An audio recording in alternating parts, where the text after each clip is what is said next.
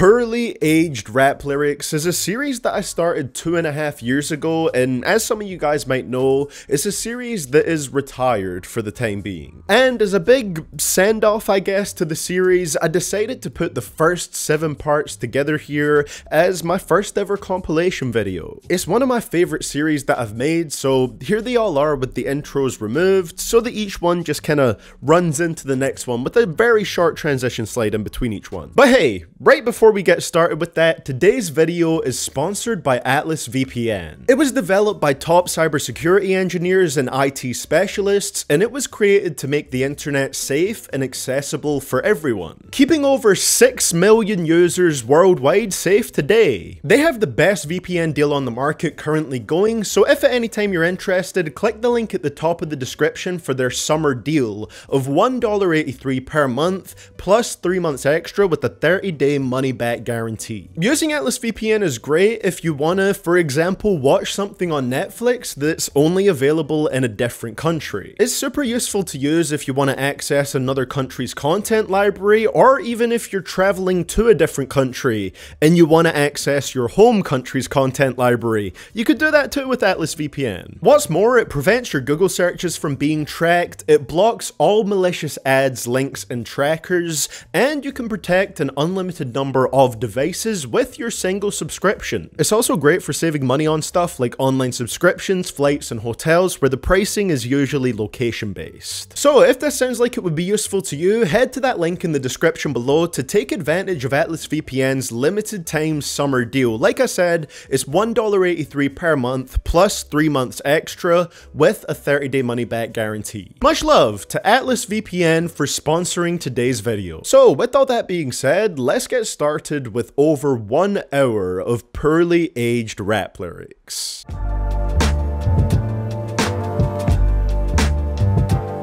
Follow the trail. I made Sunday candy, I'm never going to hell. I met Kanye West, I'm never going to fail. He said, let's... You know, I really believed him when he said this. That verse on Ultralight Beam was so damn good. How could Chance fail after that? But Chance must have put a hex on himself with these lyrics, because just a few years after he said these words, his failures would stack up like Tetris, mostly this year and last year. And it all really started with one album. Say it with me, everybody. The Big Day. Ooh, I love my wife. I love my wife. Ah! Some Chance fans would say that his decline started with Coloring Book. I personally think that's a phenomenal mixtape. I love it. But almost everyone is in agreement that The Big Day was a big disaster and the real downward turn for Chance's reputation. I think it was not good in the slightest, something that you can tell by my meme-filled review of the album that I uploaded last year, and the public ripped into it ferociously. The fan backlash really was immense, but that album didn't have to be the downfall of Chance's reputation. There was still a chance for a comeback, if you'll pardon the pun. Or at least, there would have been. Until he started tweeting about how he felt like listeners wanted him to kill himself, when really they just thought your album was shit but don't want to see any real harm come to you as a person, started blocking his fans on Twitter, got ratioed by various hip-hop Twitter accounts, and then allegedly fired his manager due to the poor reception towards his terrible album and the poor ticket sales that resulted for the tour afterwards. Now that last part is just allegations, despite the fact that everyone's running with it as if it is facts, but in the case that it is true, how are you gonna fire your manager for that? Bro, you made the music! And now he's being sued for $3 million in allegedly unpaid commissions by his ex-manager. Like I said, Tetris. Shortly after he said that line on Ultralight Beam, public opinion completely turned against Chance. And only time will tell if he can correct that in the future. Yeah, I call it sweet and sour, and my lawyer say it's urgent, I'ma call him in an hour. Yeah, hop all the flight. Yeah, considering the current state of things, you should probably call him faster than that, Chance. Am I being too petty now? I'm sorry, I'm obsessed and white. Just rewind back a few seconds in the video when I was talking about Chance's current legal troubles to see why this line also aged poorly. Jackson, we was plotting, y'all was trying to get the packing. Get the packing, you get robbed for a fraction. Was trying to beat a case, but I ain't beat that case. I did the race. And with this line, TK would ensure that he did not beat the case. I promise, not all of these are related to legal troubles, but the first 3 in this series just happen to be. And those are the ones that typically age the worst, or the most ironically anyway. The story behind this song is pretty well known. TK made it while on the run from the police, as he was facing capital murder charges due to a robbery he was involved in that went south. Cutting off his ankle in a Cutting off his ankle? There's no way he's going to be doing the race like that. Cutting off his ankle monitor and escaping house arrest, something that he references very bluntly within the lyrics. Perhaps too bluntly, because these lyrics would end up going on to be used against TK as evidence in court, playing a part in landing him a 55-year sentence behind bars. Now, the whole topic of using rap lyrics in court to help get a sentence is a controversial topic, and it's one that I'm even not too sure about myself, because TK is clearly referencing the crimes he was accused of on this song, but at the same time, so many rappers play up things in their music and play characters that it can be hard to tell when they're being serious about it and actually referencing something and when they're not, so it's a bit of a shaky ground. But either way, it's probably not the best idea to make a song clearly referencing the crimes you're accused of while on the run from the police, where the overall message of the song is, I'm guilty, so I ran. Sure, it makes for a hell of a backstory to your song, but it also makes you look the furthest thing from innocent. Now I'm in the limelight cause I rhyme tight. Time to get paid, blow up like the world trade. Born sinner, the opposite. I don't think I have to go too into depth about what aged poorly on here. Now, the song Juicy dropped in 1994, and what Biggie was referencing in his lyrics was a much smaller attack that took place in 1993, where a truck bomb was set off underneath the North Tower of the World Trade Center. Then, in 2001, 7 years after he said these lyrics, the September 11th attack on the Twin Towers happened. And understandably, this is a line that would then go on to be censored every single time it was played on the radio, or even when it was sampled into a new song, as can be heard on A Dream by Jay-Z. Cause I rhyme tight, time to get paid, blow up like the born sinner. The attack Biggie referenced still did kill 6 people and injured nearly 1,000, but I'm guessing this line was considered as more acceptable then because that wasn't a globally reported tragedy that shook an entire nation like the 2001 attack was, that took the lives of nearly 3,000 people. No in between, you either loved it or hated. Every CD, critics gave it a 3, then 3 years later they go back and re-rate it.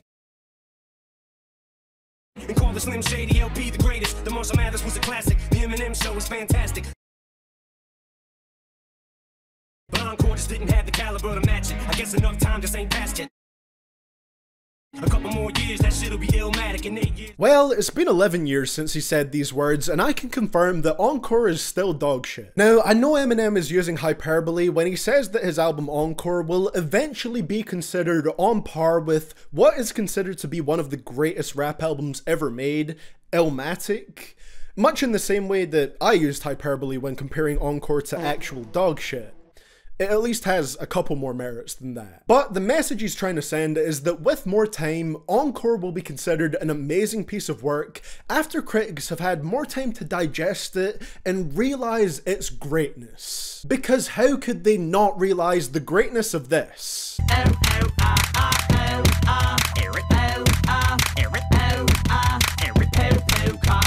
And this? Is it gay to play putt golf with a friend and watch his butt when he tees off? And this? Yes, I make R&B, I sing song and go ring it strong, ching chong chong chong ching. Closer to dog shit than Illmatic if you ask me. It is fair to say that some of Eminem's work does get a bit more love in retrospect from critics. But I can't see Encore ever becoming one of those albums. And I don't think Eminem can either, considering that he himself has discredited the album after this verse came out. If anything, Encore gets worse with time, and claiming that a couple of years will make it greater, that is how you make a poorly aged lyric.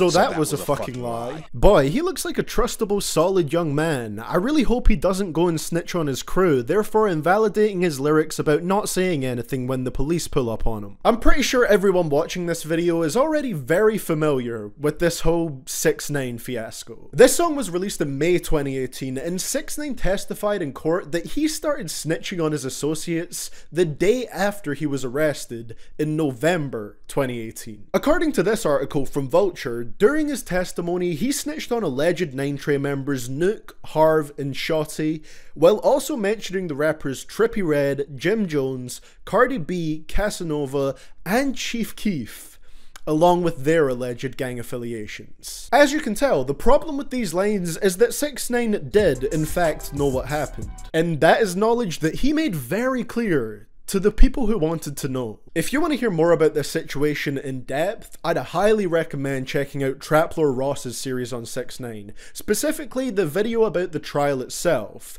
That's a video that I watched before scripting this segment, and you hear literally every detail that you need to hear from that case. Regardless of whether you think 6ix9ine should have snitched or not, one thing that we can agree on is that it did make quite a few of his songs, including this one, sound like a complete facade in retrospect.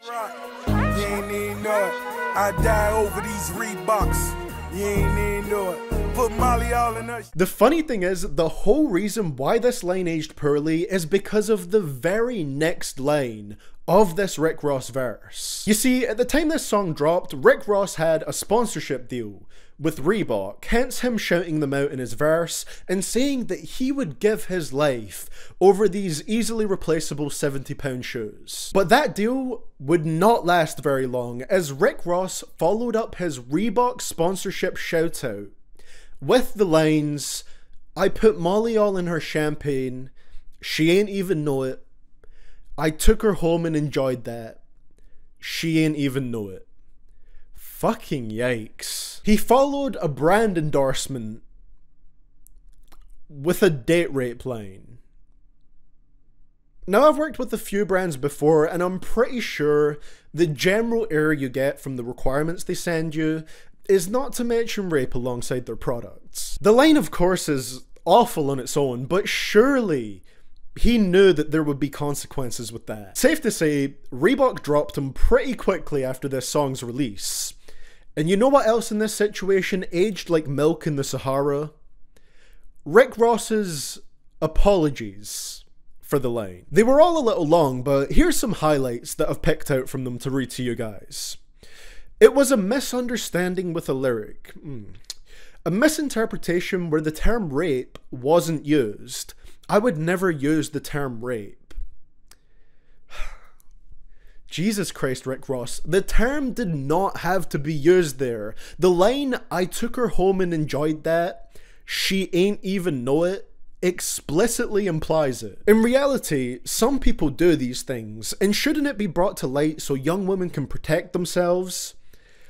If that was your intention, sir, then you brought it up in the worst way possible, because it sounds like you're bragging about sex with an unconscious, non-consenting woman. Someone on Ross's PR team must have realized that these apologies absolutely shit the bed, because just one day after he was dropped from his Reebok deal, Rick Ross, or more likely someone on his PR team, wrote and released an actual apology for the lyrics that acknowledged what was wrong with the line. A messy situation indeed. Why he chose to say those lines in the first place, I will never know. I still express, yo, I don't smoke weed or cess, cause it's known to give a brother brain damage. And brain damage on the mic don't manage nothing. Is this the real Dr. Dre that said this? The same Dr. Dre who dropped an album called The Chronic 4 years after the album that contained this line? The Dr. Dre who has a weed leaf on his 2001 album cover? This is the same man talking on this lyric about not smoking weed because it apparently gives you brain damage. Either Dre changed his opinions on the good old green stuff pretty drastically in 4 years, or these lines were just a complete lie to make the song more radio friendly. The irony of that being that the song is all about being yourself and calls out other rappers for being different to how they portray themselves. Now, who knows, maybe Dre did just flip pretty quickly from non-weed smoker to massive spliff toker in 4 years. That is possible. But the line is just very funny to hear nowadays when we know that this is the same man that went on to have an album cover based off of zigzag rolling papers, and the CD for that album just had a massive marijuana leaf printed on it. And he went on to become one of the first people you think of when you think weed and hip hop. Now that we've talked about a few of these lyrics in depth, let's do a speed round before we get on to the last one on here. Are you guys ready? These are gonna fly by pretty fast. 3, 2, 1, let's go. My name is Corday, but don't forget the YBN. Corday has now left YBN. No more baby mamas. Shout out to my only baby mama. Lil Wayne now has 4 children with 4 different women. I could never have a kid and be out here still kidding around. Please refer to the story I've added on at the 1 minute and 43 seconds mark. If I could predict my future, I bet 100 million. 100 million what, Vic? L's? I want a real love, dark skin and Aunt Viv love. That Jada in that real love. Entanglement. Well, that does it for the speed round, so let's move on to our final pearly aged lyric. Set a slit. Go to young Lord, ASAP Barry, he legit. Money. And a young boy, he ain't kinda off the shit. Young. Fuckin' with them boys out of Harlem, what a sick. This is Gosha. Man, ASAP Rocky really nailed the shitty person shoutout roulette with this set of lines. In just 4 lines, he gave shoutouts to 3 people who have pretty questionable reputations now. Let's go through them one by one. Case number 1.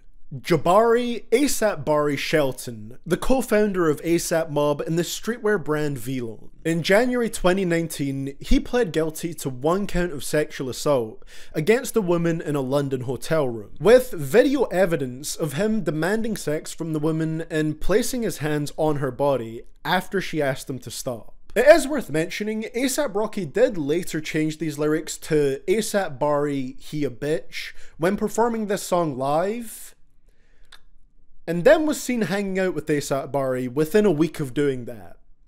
So do with that information what you will. Case number 2, Ian Connor, stylist, model, and ASAP Mob associate. He has been accused of rape by multiple different women, with 33 different allegations against him as of now. Now, I know these are allegations, not convictions, but you have to question what the odds are of this many different women telling the same lie about one person. And it's not a good look that he took to Twitter to confidently mock and laugh at these allegations as they came out, which in my opinion is not something that any rational, sane, innocent person would do. Kinda reminds me of another incredibly short man in a similar situation right now. People have also said that once again there is video evidence that exists of him inappropriately touching a woman after she told him no, but I personally couldn't find enough sources to confirm that. So if anyone watching this has more information on the validity of that video's existence,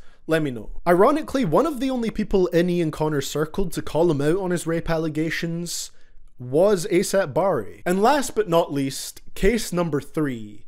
Gosha Rubchinsky, a Russian fashion designer. In December 2018, he was accused of pressuring a 16-year-old boy into sending him explicit photos of himself, allegations which he has denied. His team claims that the requests are standard within the fashion industry to facilitate the casting of models, and were taken out of context and modified to look malicious. And okay, maybe that's possible. Maybe Gosha didn't have any malicious intentions here, and he was just concerned about finding the best model for the shoot.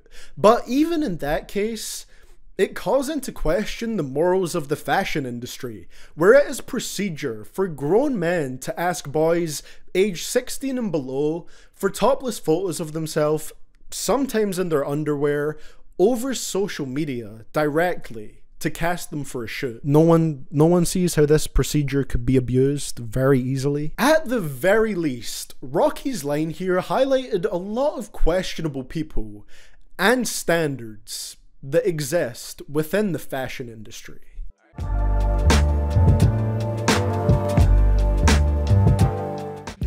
To my niggas, when I'm in England, call me Eric Von Zipper, sipping on Dawn with Prince Andrew at the palace. He digging my style with the chicks, I show prowess when I'm in. Sipping on some of that fancy champagne in a palace with some English royalty sounds like a pretty standard brag rap. Nothing to see here. Wait a minute. Prince Andrew? The pedo prince? He's the one digging your style with the chicks? What age are the girls you're showing prowess with? Well, I should say allegedly. Prince Andrew is allegedly a pedophile, much in the same way that this thing I'm holding in my hands is allegedly a microphone. If you've watched the infamous interview of this man bumbling through interview questions about his friendship with Jeffrey Epstein, among other things, you'll know that it's very hard to believe that this man is innocent of the things he's being accused of. Another guest was John Brockman, the literary agent. Now, he described seeing you there getting a foot massage from a young Russian woman. Did that happen? No. You're absolutely sure, or you can't remember? Absolutely sure. So John Brockman's statement is false? Well, I don't know Mr. Brockman, so I don't know what he's talking about. I don't know Mr. Brockman. It was John Brockman, the literary agent. Now, he described... This line was rapped in 2001, so at the time it probably seemed like nothing, but looking back at it now... Very unfortunate choice of Royal from OC. I really can't stop thinking about the fact that OC said Prince Andrew was digging his style with the chicks. Like, that's what he chose to talk about specifically. OC literally could have chose anyone else in the royal family as someone that he pulled girls with, and they probably still would have been a paedophile, but it would have been less publicly known. OC likely chose Andrew to shout out on this song about having loads of sex and drinking, because back then Prince Andrew was known as the party prince. People just didn't know he was more of the party on a private island, so you can get up to something a lot more sinister type of prince. Please note that any objectively made statements in this segment were just for the sake of jokes, and I am not throwing any true accusations Prince Andrew's way. It was just stated very objectively for the sake of comedy. I am saying this so that the royal family doesn't clap me. Off the dick, let me not send no more fucking screenshots about how she was telling me she trying to eat up on a cock. Speaking of predators, Tokyo's Revenge, ladies and gentlemen. Again, I'm gonna say allegedly, just to be safe here. There's no official charges that exist, but there is so many screenshots, and according to Tokyo's own fans, on his own subreddit, Tokyo himself admitted to sexually DMing and grooming at least one minor, who I believe was 14 years old at the time, while he was around 20 years old himself. While the lyric I've chosen doesn't directly relate to that, at least hopefully it doesn't. Hopefully he wasn't talking about minors in his lyrics this whole time. It's just kind of nasty hearing him talk about screenshots of a girl saying she would, and I quote, eat up on the cock, when we now know in reality the girls that he was DMing were not even old enough to drive. Now, this one is a bit of a risk to talk about because a YouTuber with a channel much bigger than mine, some of you guys will know who it is, but I'm not going to name him here just in case he doesn't want his channel to be sort of brought into this situation again, but he actually had Tokyo DM him and say that his label would take legal action against him if he didn't remove the video that he made about Tokyo. Whether his label actually did say that or Tokyo just made it up to scare them into taking down the video, I don't know, but a light does need to be shone on this situation regardless of who's trying to cover it up. And that's not me blaming the person who took the video down, I'm just saying that's why I'm covering it in this video, because I think it needs to be known. And it really makes you question, if he didn't do the things he was accused of, why would Tokyo, or allegedly his label, be threatening big YouTubers that talk about the situation? Why hasn't he himself addressed it properly without dancing around the questions? And why are even his biggest fans straight up saying that he's guilty? Just have a think about that. Pull it down and watch it slip off. Ever catch me cheating, she would try to cut my crazy, but I love her. I feel like all of us knew that this Him and I track by G-Eazy and Halsey was a bad idea from the second that it came out. Just based on what G-Eazy raps about in all his other songs, I heard this line and immediately thought to myself, this is gonna age very badly if he ends up cheating. And now it's on this list, so you can put 2 and 2 together and we can conclude that young Gerald is now dickless. Let's take a moment of silence for G-Eazy's cock.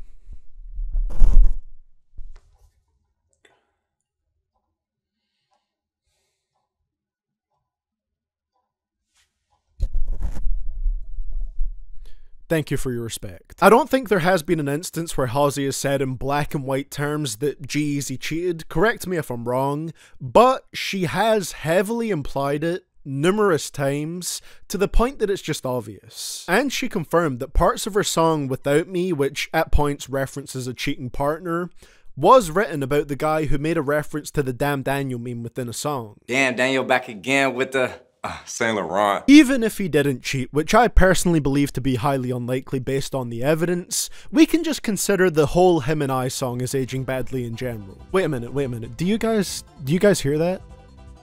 Do you hear that music creeping up in the background? You know what that means. It's time for another speed round. Let's go. Life is good. You know what I mean? Like, on the 10th of January 2020, Future proclaimed that life is good. And then in March of that year, the coronavirus outbreak was declared as a pandemic, and we've pretty much all been locked inside ever since. I guess that was just Mother Nature's spiteful way of hitting back at Future's misogyny. You 38 and you still rapping. You're 40 and still rapping? Dissing someone, in this case Jay-Z, when you're younger, purely for being older than you, isn't a very wise move, as it's always going to backfire and be applicable to the rapper that said it in the years down the line. Pull up on your daughter like I'm Kevin fucking Spacey. Holy shit. My side bitch is 80. Pull up on your daughter like I'm... This part of the song initially contained a reference to the movie American Beauty starring Kevin Spacey. This was long before we learned that Kevin Spacey was a nasty bitch.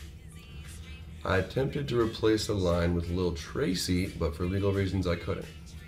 So my message to you today is, fuck you, Kevin Spacey, you are a pussy. And I wish I could change the lyrics. It's too late now, baby. Enjoy the rest of the song. And if we ever played, I still beat you at a FIFA game. No. Yes, let's go! Just pass it to him. Yeah, brilliant. Just fucking pass it to him. What, bro? What is that BS, bro? Oh, fuck this game. Oh, shit. Nah, I'm out, bro. I'm taking you are? You're taking it? Of course you are. You took a W in the shit game. KSI did not beat Quadeca a FIFA game. And that does it for this edition of the Poorly Aged Rap Lyrics Speed Round. So let's move on to our final in-depth selection before we close out this video. We about to do. Well, I don't care about the money, like it's the respect that I'm wanting. Honestly, I just want to be one of the greats, where they gotta bring your boy up every debate. I really used to be in Lil Dicky's corner, man. This was Dicky's response on the song Professional Rapper when Snoop Dogg asked him where he saw himself in 5 years in the rap game. I believed him when he said this, and while I can't see what he's doing behind the scenes now, it's very hard to believe that his current goal at this moment is still to receive serious respect as a rapper, as he claimed on this song. That was one of the main messages of the Professional Rapper track, to show that he cared about the genre, to show what he was all about, and show that he cared about being a staple within the genre. But now it seems like he just pops up to drop viral pop rap songs once a year or less, with his last full rap album releasing in 2015. And it is sad, because I did like his music when it was coming out. I thought Professional Rapper was a really entertaining album, and I was honestly quite impressed by quite a bit of Dicky's rapping throughout it. And quite a few of the songs were just really catchy. Now it just feels like his heart isn't really in rapping anymore, and he just wants to pursue success through other avenues, like his TV show, Dave, which of course isn't a bad thing. If that's what he wants to do with his career, then absolutely he should go down the avenue that he wants to. But it just makes it a lot harder to listen to songs like this, and believe that he truly means what he's saying from the heart. If you look at his Wikipedia page, the first paragraph under his career section says, Dickie initiated his rap career simply to get attention comedically, so he could write movies, write TV shows, and act. However, he fell in love with rapping and says he's not leaving that game until he's proved his point. From that quote, he made it clear that he wanted to write and star in TV shows from the start. That was the initial goal, and rap was just the springboard for that. Even if he did eventually fall in love with it, like he said, and wanted to prove a point, it seems like that isn't the case anymore, and that his aspirations have shifted back to what they were before rap was a part of his life. No longer does he want to be one of the hip-hop greats.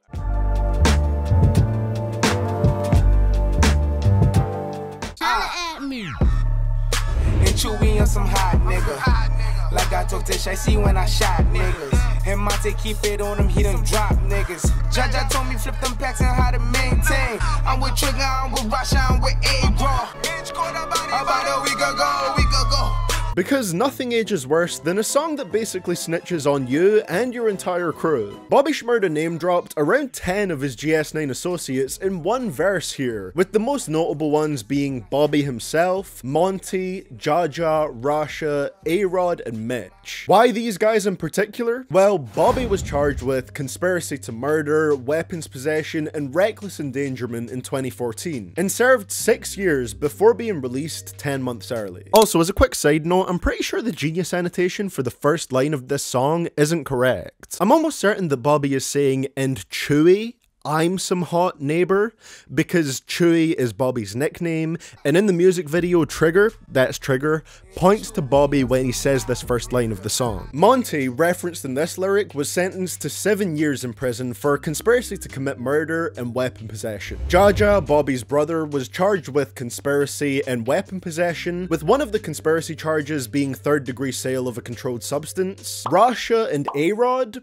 let's talk about them together because those are the biggest charges here. Rasha was sentenced to 98 years for conspiracy, murder, attempted murder, and assault, and A-Rod was sentenced to 53 1/3 years for pretty similar charges. Additionally, according to the 63-page long indictment about the GS9 case, Rasha accidentally shot A-Rod in the arm when trying to hit a rival gang member. I just thought I'd bring that up because they're mentioned in the same lyric together. And then finally, Mitch, the member referenced in the most popular line in the song. He was never charged with actually catching a body, which would have made that line age even worse, but he served 5 years for attempted murder and assault. It was a really kind gesture of Bobby to put together this little guide to his gang and what crimes they might be guilty of for the police. And if you want a bonus line from this song, GS9 I go so hard, but GS for my gun squad, because look at those firearm charges on his crew. I think it's safe to say a large majority of the lines on this song aged in a pretty interesting way. Yeah, who the fuck I rep?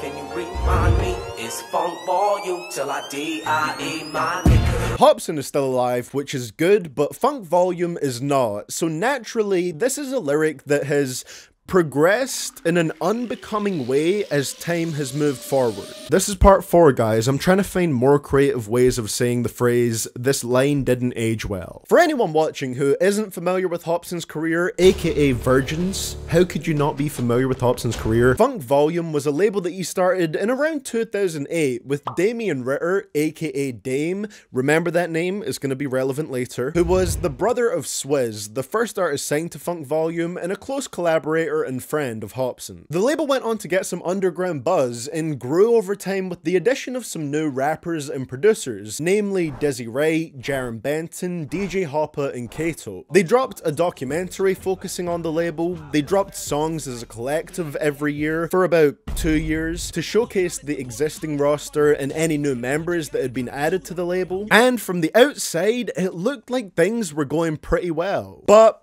as detailed by Hopsin in Ill Mind of Hopsin 8, him and Dame did not get along as business partners. We gave you our trust, then you at us corner. You got us a shitty label deal with Warner. And if I confront you about it, you tell me I need counseling and I got a disorder. And long story short, the label would go on to collapse, break apart, and it was not FV till Hobson DIEs, my neighbour. As for where everyone involved is now, Swizz is still dropping music every month, Dizzy Wright and Jerem Benton are still dropping music frequently, and Hobson and Dame have actually made up with each other now. So at least this one had a happy ending.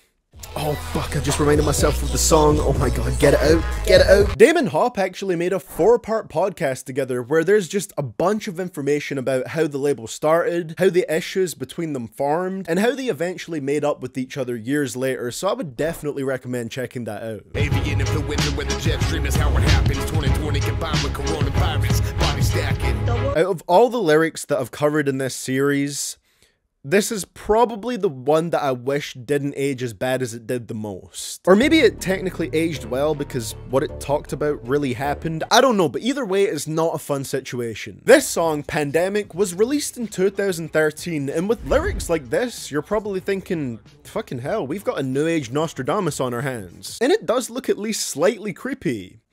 Until you read the really long explanation that Dr. Creep posted on Facebook about this song. Because of course, a rapper that raps a lot about conspiracies uses Facebook. I'm gonna heavily cut it down to the relevant parts, but in the post, he said, there was already 6 or so coronaviruses in 2012/2013 when the song was made. As for mention in 2020, well, 2020 to 2030 was just significant years to me, as well as many other esoteric people who are educated on these topics. To me, the lyrics are just more of a coincidence than a prediction. So no, the line here isn't a warning or a prophecy or an indication that the pandemic was planned and Dr. Creep had that insider government knowledge, but it's just extremely unfortunate that what he rapped about in this song did go on to become reality. Anyway, Rona isn't too fun to talk about for too long, so let's perk things up a bit with another speed round. Let's go. 2020, I'ma run the whole election.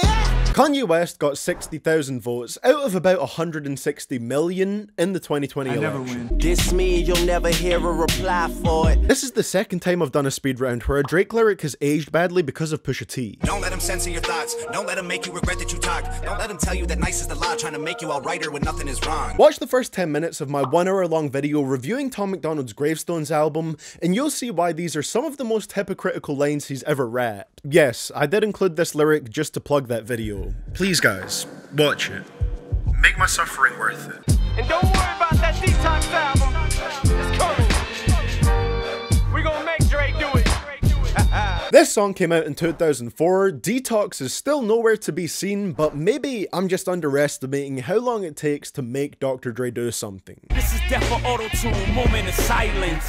This one dropped in 2009, and I can't physically count the number of songs that have dropped since then that have heavily used autotune and got a big hit with it. So, now that the speed round is done, let's move on to talk about the final lyric that I chose for this video. My mouth is full of saliva, my knife is out, and I'm ducking on the side of your house. See, it's sad it came to this point, such a disappointment. I had to make this appointment to come and see ya. Sneak all the way round to the back porch, man, door handles unlocked. Shouldn't be that easy to do this. You don't plan for intruders beforehand. Eminem killed by Eminem, Matthew Mitchell. This song was an absolute highlight from Eminem's 2013 album MMLP2 and serves as the sequel to his legendary song Stan, where Stan's brother Matthew Mitchell breaks into Eminem's house and kidnaps him with the intent to murder him because Matthew believes that Eminem is responsible for Stan taking his own life. Now, for this lyric to age badly, something similar must have happened in real life, and that sounds pretty crazy, but it did. And there's one coincidence in particular here that is wild. In April of 2020, Eminem woke up to an intruder standing behind him, which already just by itself sounds terrifying. Then, Eminem asked him why he was there, and the intruder allegedly said that he was there to kill him after he'd been lurking outside of his house for a while. You can see the similarities in this situation to the aforementioned lyrics coming through already, but here's the crazy one that I mentioned earlier. The intruder that broke into Eminem's house with the alleged intent to kill him was called Matthew, just like Matthew Mitchell from the song Bad Guy. And it's not even the first time that he tried to do this, as in June of 2019, he was arrested for trespassing on another home that used to belong to Eminem. It's just a crazy situation, and it's extremely fortunate that nothing even more serious occurred when this guy broke into his house.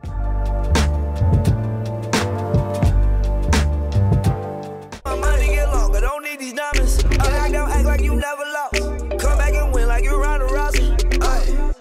took a risk here by essentially placing a bet on a fairly unpredictable sport in the lyrics of his song. Further than that, it's in the title of the song itself. Uzi, you could have just waited. The story behind it is, in 2015, Ronda Rousey, one of the most famous UFC fighters in the world, one of the most well-known ones at least, was undefeated going into her match with Holly Holm with a record of 12-0 wins to losses. And after that match, her record was 12-1.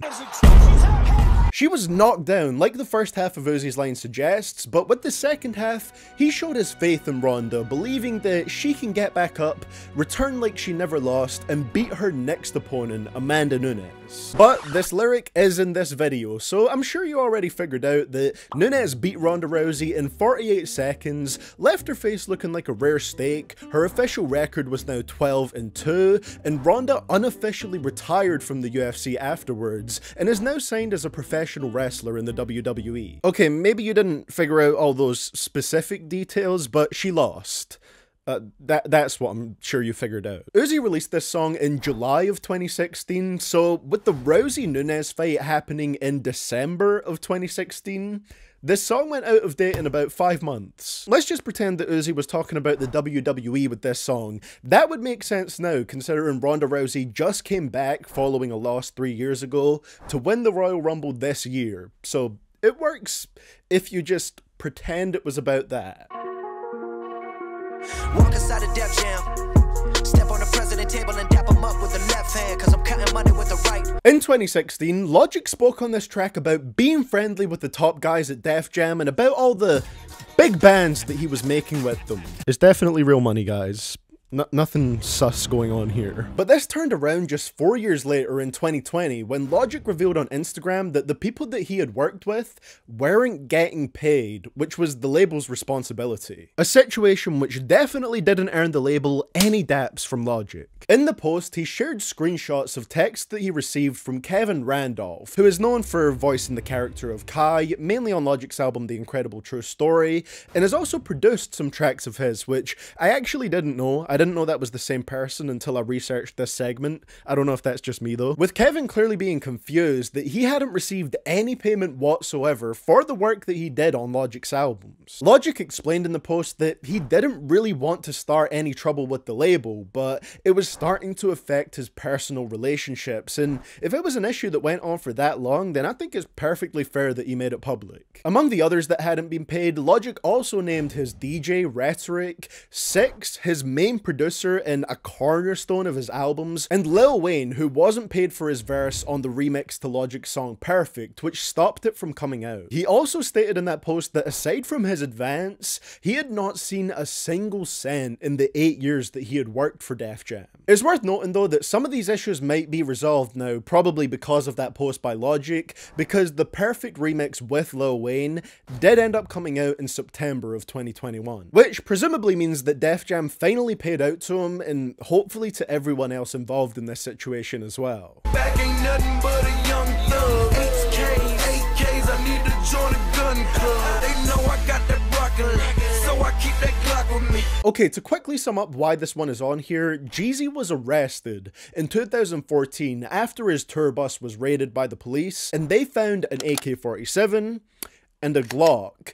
Two of the specific guns that were mentioned in this lyric years before. But that's not really the interesting part or what the focus should be here, because this was kind of a bullshit arrest from the start. You see, Jeezy co-headlined an event with Wiz Khalifa, and there was a murder via shooting at the concert. Tour bus was raided, the straps were found, and Jeezy, along with the 5 other people on the bus, were arrested. But this is where things get a bit sussy, because it was reported that early on, authorities knew that 1, the guns didn't belong to Jeezy or anyone else on the bus, and in fact belonged to his security chief, who wasn't on the bus at the time and had purchased the guns legally. I should add that when it comes to the AK-47, he purchased it legally in Georgia, but it was illegal in California, which is where the tour bus was raided. But regardless of that, the security chief never had charges pressed against them, so clearly that wasn't really the issue here. 2, no one on the bus was near the weapon when the police entered it, as it was stored in a case behind behind the security chief's bed. 3. DNA testing confirmed that no one on the bus even touched the weapons. And 4. Authorities knew that the guns that they found weren't involved in the murder at the concert after inspecting them. So then you do have to wonder why all 6 of them were arrested,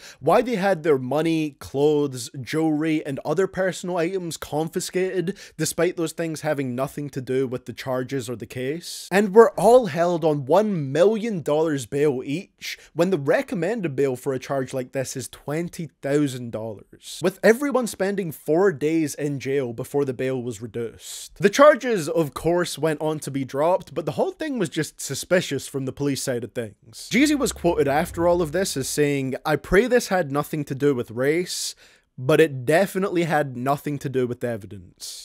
Break our whole walls out, BR to the K, and I'll be damned if we fall out. The BRK that Chris Travis references here stands for Blackland Raider Clan, commonly just referred to as Raider Clan, and it was a group started in 2008 and led by Space Ghost Perp. You may or may not be aware of them, but they had a pretty big influence over hip-hop, specifically when we're talking about that sort of SoundCloud rap style that became really popular in 2017, with the prevalence of distortion, making music with whatever equipment you had, even if it was low quality, and lo-fi sounds.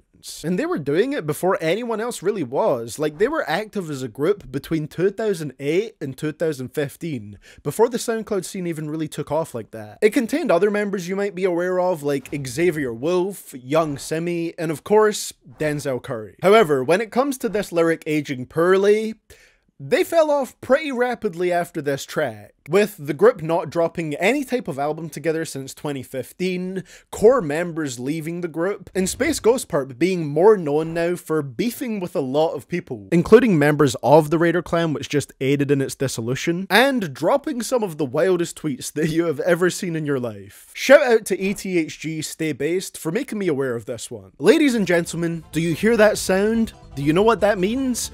It's the speed round. Multi-platinum, we did that years ago and I still keep doing it. The irony of Gerald Easy saying this on the album with his lowest first week sales yet, that is yet to go gold and has 0 platinum singles so far on it, is not lost on me. About to have everybody saying, who is Ricky Wayne? These are confident words coming from a man whose rap name will forever be confused with a T-Pain Lil Wayne collaboration album. This is celebration with no invitation. This the last one that I'm done, permanent vacation. This would have been a great way for Logic to close out his career, but that permanent vacation officially came to an end after less than a year of retirement. The super dope manager, Jerry Heller. Dr. Dre would go on to quickly fall out with Jerry Heller and said that he was the reason that his group NWA broke up due to his management.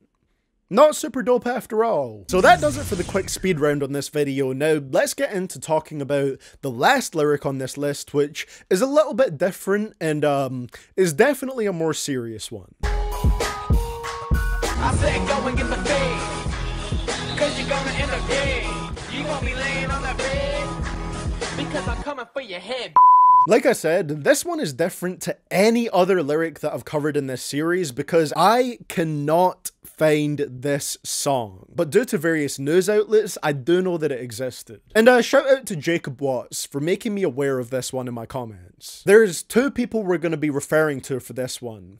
Shane Villalpando and his close friend Anthony Murillo, aka Lil A, 2 guys from California. The first one, Shane Villalpando, was accused of raping a 16-year-old girl, Delaney Henderson, when he was 17 years old, and an unnamed 14-year-old girl when he was 18 years old. The case with the 14-year-old girl eventually went to trial, and long story short, he was convicted of 3 counts of unlawful sex with a minor. And because of this, he was sentenced to 1 year in county jail and had to register as a sex offender for 5 years. Now this case took place, or the sentencing took place in like 2013, so that registration is already expired by now, which seems pretty fucking light for a crime that can completely alter the course of someone else's life. So where does Anthony Morello come into this? Well, after his friend was once again found guilty of unlawful sex with a 14-year-old, he made the song that this segment focuses on, dissing her and Delaney, who accused Shane of rape,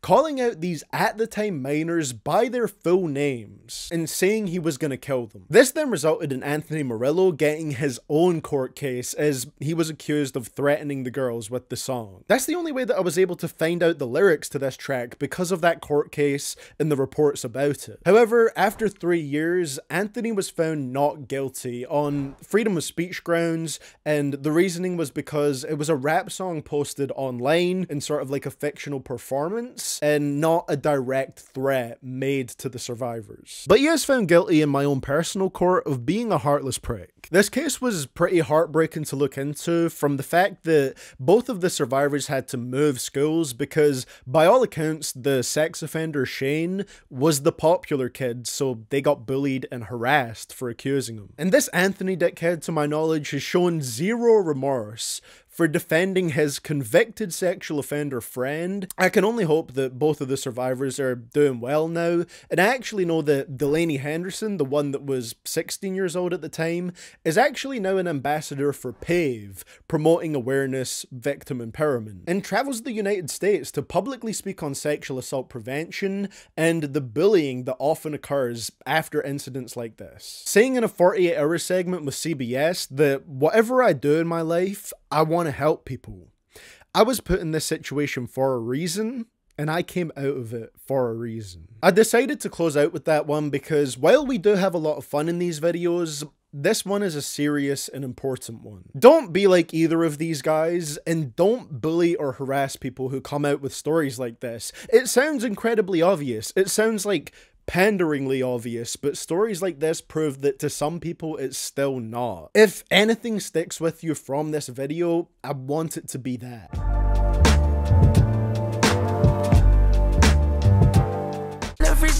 Yeah, this tough, I killed this nigga in front of his mama, like fuck little bro. So in the gump now, killing I needed a trace. Yeah, killing I needed a trace.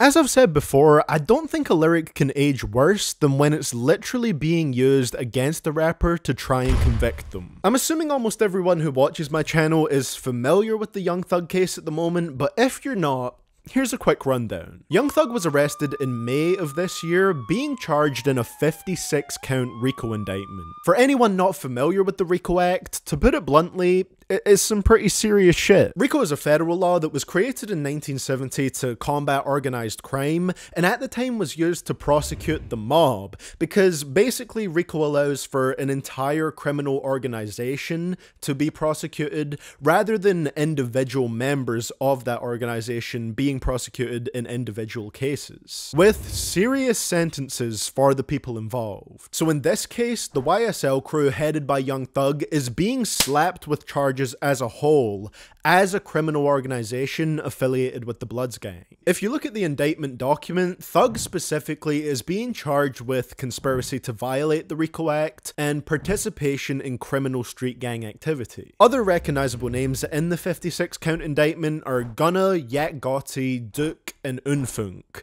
I believe is how you say that one. This, as I'm sure you might have guessed, is where the lyrics come in. For 9 years, prosecutors have been monitoring music and social media posts from members of YSL to gather evidence of the group being a criminal organization. Looking through the 88-page document is pretty insane. For example, they have this 2014 Instagram post from Young Thug with the comment, "Defendant Jeffrey Williams," Young Thug's real name, an associate of YSL, did pose for a photo released on social media wearing red clothing and flashing a YSL gang hand sign, an overt act in furtherance of the conspiracy. The lyric I included before this segment is also being used as evidence of gang participation, but some of the other ones in there are wild. Never did I think I would see a court document that states, "Defendant Jeffrey Williams, an associate of YSL, appeared in a video released on social media titled Ooh, where defendant states, 'Red just like Elmo, but I never fucking giggle.'" an overt act in furtherance of the conspiracy. Now, when there's a RICO case, as far as I'm aware, it's a fairly good indication that this isn't something to be taken lightly, but the use of rap lyrics as evidence in legal cases is always sketchy to me. Rap lyrics aren't exactly concrete, they're often exaggerated or completely fabricated and not references to reality at all. Sometimes they absolutely can be references to reality, but how do you make that distinction? Surely there could also be confirmation bias that goes into that. Like, if you're a prosecutor, you want these lyrics to be referencing specific crimes, therefore they must be. And then what if you have a jury that has a certain bias against rap music and considers it to be a violent genre? It just doesn't seem concrete. Again, there's probably some evidence outside of lyrics that the prosecutors have against Young Thug, but the lyrics being included in this legal case at all isn't a great precedent to set. Only time will tell how all of this is going to end up. Gang. They don't know about them nights on the block, all tempos up, used to fight for the Glock. And no big crack the C first block, HSM79, they run us the gangway. Slide through when we slam it, don't care about no cameras, you bitch niggas know how my gang play. While it's a topic of discussion, we might as well just keep the RICO case stories going. And after G Fredo and his crew got hit with the RICO charge, I guess the feds did know about their nights on the block. Shout out to Mickey D for bringing this case to my attention and for giving me that free joke to use. At the time that this case happened in 2020, it was labelled as the largest crew takedown in rap history, with 31 suspected members being charged in the federal indictment as part of the Boston-based NOB gang. In particular, G Fredo himself was charged with RICO conspiracy, conspiracy to distribute controlled substances, and possession with intent to distribute controlled substances. And as this one was a case where the charges were brought forward a couple years back, we actually have a clearer picture of how this one is going to be ending up, compared to the YSL case, which is at an earlier stage of the process. In June of this year, G Fredo pled guilty to all 3 of his charges, along with 9 other NOB members pleading guilty to RICO charges, with sentencing scheduled to take place in September and November of this year. In this particular case, I couldn't actually find if lyrics were used as evidence of gang activity, but I wouldn't be surprised if they were, and it's impossible to hear these lyrics now and not think of the RICO conviction of G Fredo. Back in our Toyota like I'm in the league, and it ain't a mosh pit if ain't no injuries. This one is a heavy one to include, but I think it's the definition of a lyric that aged horribly, because as we all know by now, there was a lot more than injuries at Travis Scott's 2021 Astroworld Festival. Every single time you hear this lyric on this song now, it just sticks out like a sore thumb. In total, 25 people were hospitalized due to injuries that they suffered at the event, and 10 people passed away due to asphyxia from the crowd crush. It was an absolutely tragic event, and I'd be interested to see if when Travis Scott is performing live again, when he does this song, if he's still gonna say this line regardless of what happened. The next day.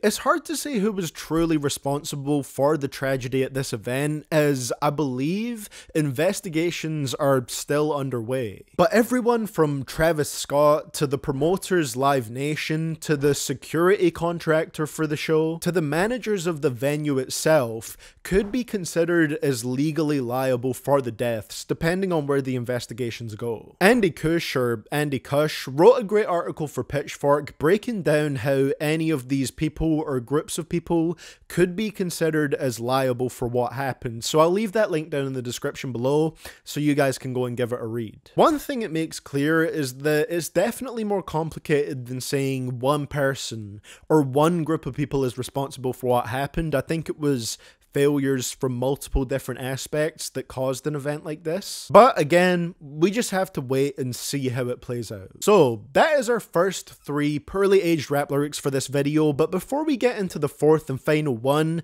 you know what time it is. It's speed round time. Having visions of fucking an A-list singer, Kardashian or Jenner. But Ye's got Kim, so I can swoop up Kylie, so it's one left, watch me go get her. 0 for 3 now, Gerald. Ye and Kim, no more. Tyga and Kylie, goodbye, thankfully. Young Gerald and Kendall, never happened as far as we know. Every part of this lyric aged poorly. Soon I'll be the king like Prince Charles. Tiny Tempa clearly underestimated how long royals can live for, because he said this line 13 years ago, and still the Queen and Prince Charles would need to pay God a visit for Charles's child to become king. My man has been second in line for 40 years. Soon was not the right word to use here. Better watch out for Rico. As we established earlier, Gunna was also named in the 56 count YSL indictment. Watch out for Rico indeed. Please believe me, I see Riri, I'ma eat it like panini. Yeah, I don't think Rocky would appreciate you doing that now, my man. So that's the end of our quick little speed round today, and with that being over, let's get into the fourth and final lyric for today. The only way I leave, I love to watch them squirm. I love when bitches bleed. If she's sucking on the barrel, you can't hear a scream.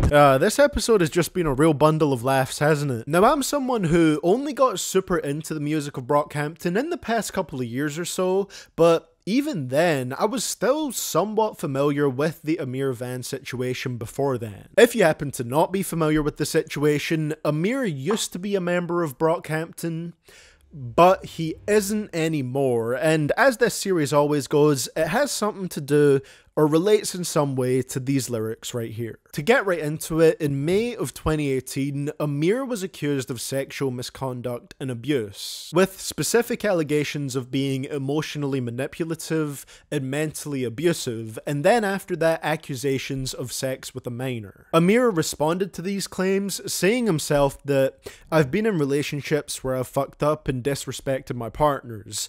I've cheated and been dismissive to my exes." In response to the claims of emotional and sexual abuse, although my behaviour has been selfish, childish and unkind, I have never criminally harmed anyone or disrespected their boundaries. I have never had relations with a minor or violated anyone's consent. Unfortunately, with it being difficult to prove that all these things did happen, plus it being difficult for Amir to prove that all these things didn't happen, to people that aren't, involved in the situation, such as myself or all the fans that were just kind of looking in on this situation, it's completely a he said, she said type of deal, where I think it's impossible to make any definitive statements of guilt or innocence. This of course put everyone in the group in a tough situation, as this was not only a member and a close friend of theirs, but this was also the face of the Saturation trilogy, with him being the sole person on the cover for every single one. Their upcoming album at the time, Puppy, was shelved and then cancelled.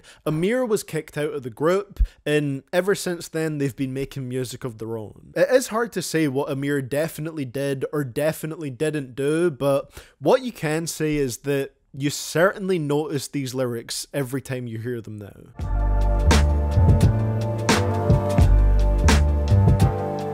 Way I'm dressed until I've been to $1,000. This bitch lie about getting shots, but she's still a stallion. This line was garbage from the very start. I'm not going to dispute that. But considering that it was said before Tory Lanez was found guilty of shooting Megan Thee Stallion, it's even worse now that the verdict is out. Now, of course, it was the shocker of the century when the man who clearly exhibited the behavior of the toxic, manipulative, guilty party after being accused turned out to be the toxic, manipulative, guilty party. But why would Drake even take the risk of mocking the victim of an assault with a line like this? By saying this, he invited more hate towards Megan, who we know for a fact now was the victim. Of course, when the backlash to this line occurred, you had 300 IQ comments from rappers like Lil Yachty pretending to not know what a double entendre is, despite being a rapper himself. But this is very clearly a reference to Megan being shot, insinuating that she was lying about it,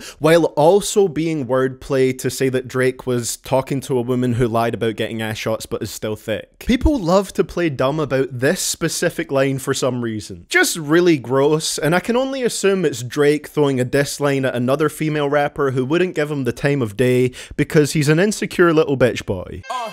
Stepped out of bail, I did a diddy bop. I had to tilt my hat at the city cop. I walk away free cause I'm innocent. Okay, this one is going to be very quick as a sort of bonus to the last segment, but the irony of Tory Lanez saying I walk away free because I'm innocent should be clear as day now. This Daystar album really had Tory fans convinced that he was innocent just because he said so over a beat.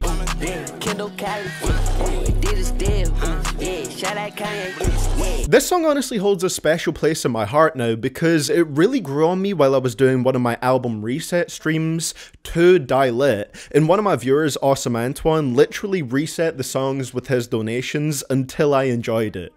And I did. It grew on me. And it also helped me notice this line, which has aged pretty badly now, considering that Adidas have, at least temporarily, dropped Kanye West from their deal after some anti-Semitic remarks that he made in 2022, making Kanye fall from billionaire status to multi-millionaire status. While we're on that specific subject actually, and as it's the last episode for now, here's a bonus poorly aged rap lyric. I could give $1 to every person on earth. What's aged even worse than these lines though is the Kanye quote where he said, "I can say anti-Semitic shit and Adidas cannot drop me." I don't even need to add anything else to that. The comedy speaks for itself. To one take, grow up, blow up, and be in a position to meet Run DMC and induct him into the motherfucking Rockin' Roll Hall of Fame. Only Hall of Fame I'll be inducted in is the Alcohol of Fame on the wall of shame. Eminem is no stranger to having self-deprecating lines within his rap lyrics, and this one from Rap God, which really was one of the turning points for modern day lyrical spiritual miracle rapping, had this line about him never being inducted into any type of musical Hall of Fame, like Run DMC, who he himself inducted in 2009. However, this line would end up aging pretty ironically almost a decade later, when in 2022, Eminem was inducted into the very same Rock and Roll Hall of Fame by Dr. Dre. It's always nice when there's a happy ending to a poorly aged rap lyric, or maybe that kind of makes it fall more under the category of poorly aged rap lyrics. Maybe. Sometimes there's lines that fall kind of between the two, and I just reminded myself of that live stream where I listened to Happy Ending by Hobson for 8 hours on repeat. Not only do I do album reset streams, I do song reset streams.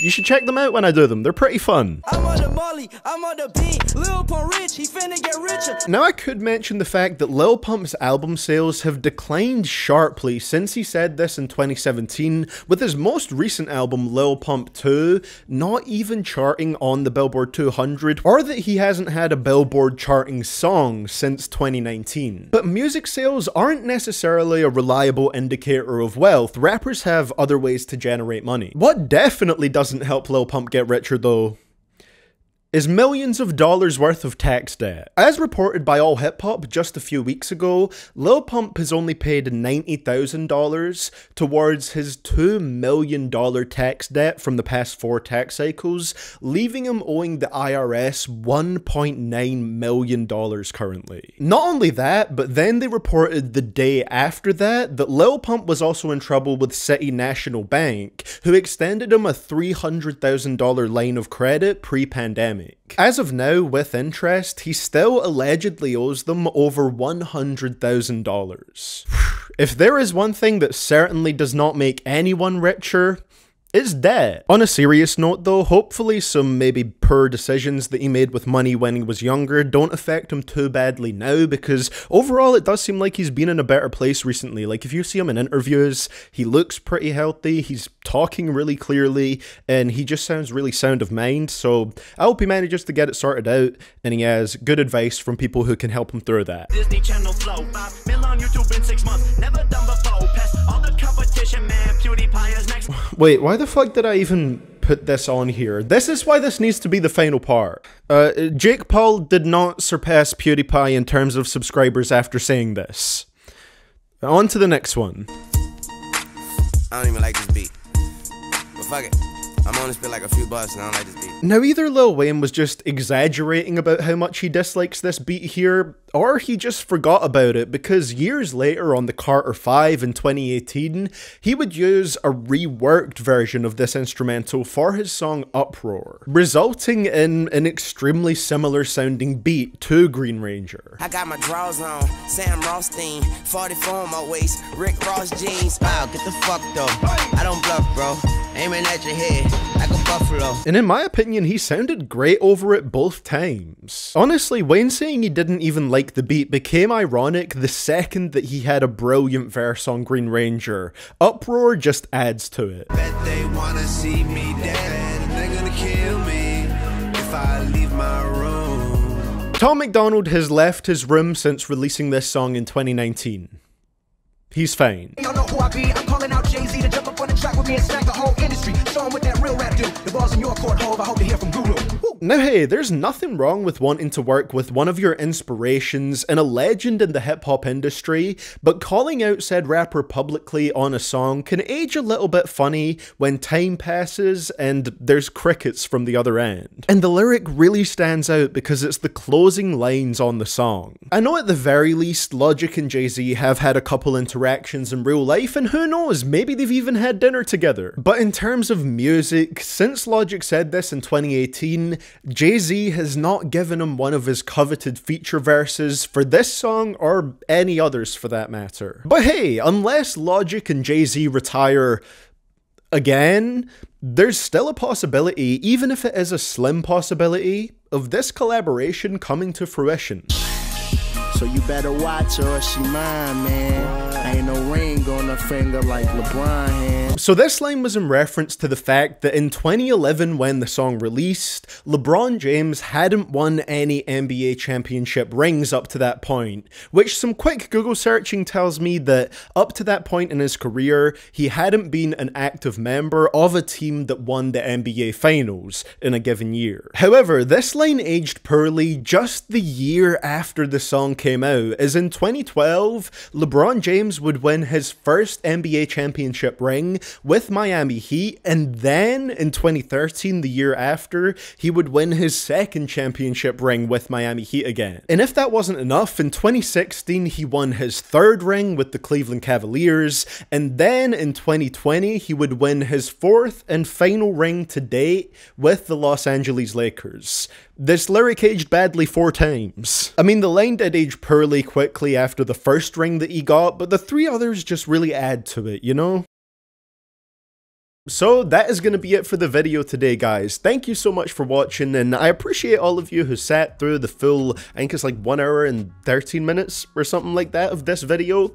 Really appreciate you. Like I've said before, there always is the possibility that this series could come back, but it's just retired for the time being because I've sort of ran out of lyrics that I think have a super interesting story behind them at the moment, and whenever I ask people for suggestions for the series, I just usually see the same ones coming up or lyrics that I've already covered before, and I'm sure there's plenty more out there. It's just hard for me to think of any at the moment, so I'm gonna leave it for the time being.